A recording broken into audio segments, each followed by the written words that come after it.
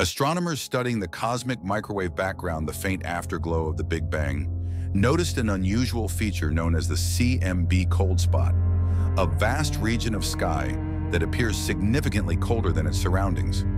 First identified in 2004 by NASA's Wilkinson Microwave Anisotropy Probe, and later confirmed by the Planck satellite, this area spans roughly 5 degrees of the sky, far larger than typical temperature variations predicted by standard cosmology.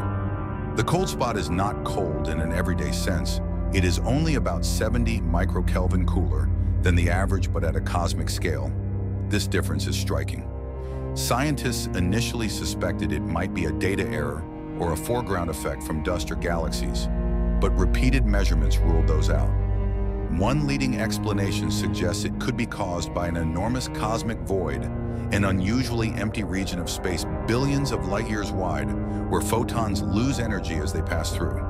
However, surveys of large-scale structures have yet to fully confirm a void large enough to explain the anomaly. Other hypotheses range from statistical coincidence to more exotic ideas involving early universe physics beyond current models. What makes the cold spot compelling is not that it breaks physics outright, but that it sits at the edge of what existing theories can comfortably explain.